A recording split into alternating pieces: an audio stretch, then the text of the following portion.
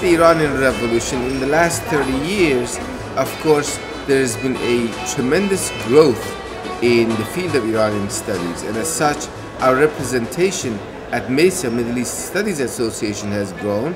This year, for example, in San Diego, MESA is featuring a series of roundtable conversations on recent developments in Iran. But of course, you know, anything from ancient Iran to medieval Iran to modern Iran, Persian literature, anthropology, sociology. First Middle Eastern Studies Conference. All kinds of disciplines of Iranian studies are represented, with both old and young scholars getting together, presenting papers, offering the result of the research, and therefore getting a feel for the discipline. Firuz Kazemzadeh, it's really a great pleasure to see you. You probably don't remember, but around 1979 I took a seminar with you when you were Master of Davenport College at Yale University. I do remember. Very good. Thank you very much. And then you retired and moved to California. And this is a great pleasure to see you now at the Middle Eastern Studies Association meeting, because primarily you are known as a historian of Russia. So, but of course, all of those of us who work on Iran also know your work, and perhaps you would like to say a few things about how your work on Russian history is related to Iranian history. In working on Russian history, I was primarily interested in Russian imperial history, the history of Russian imperialism. And obviously Iran is one of the objectives of Russian imperial history.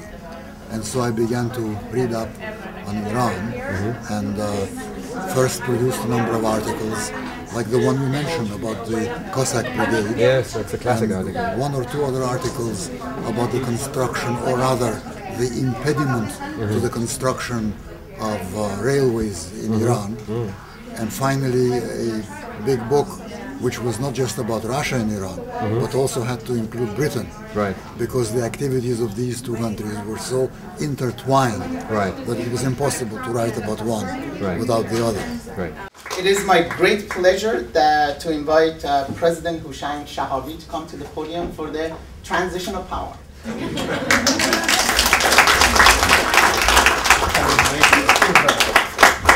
Well, I have very little time, and I always like to be brief, so I will be brief on this occasion as well. First of all, I have to say that this is a hard act to follow.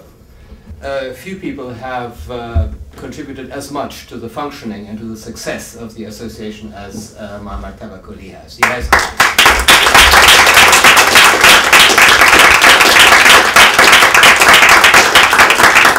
has rebooted the organization, put it on a sound financial basis, institutionalized it, and so on. There is a Russian proverb, and if you hear my Russian accent, you will forgive me. There is a Russian proverb that says, when there is no fish, a crayfish is fish. More than 50 years ago, there were very few people in this country that bothered about Iran. There was no association of Iranian studies.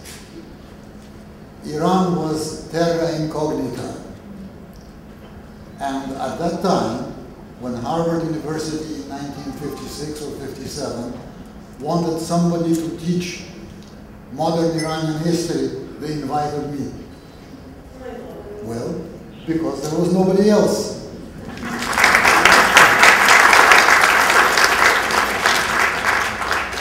To be honest with you, I'm absolutely overwhelmed and feel greatly honored to have been nominated by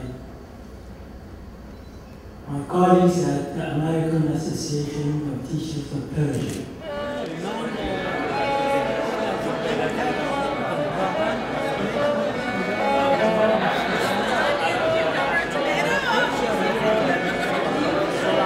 I would take 3 semesters instead of 2.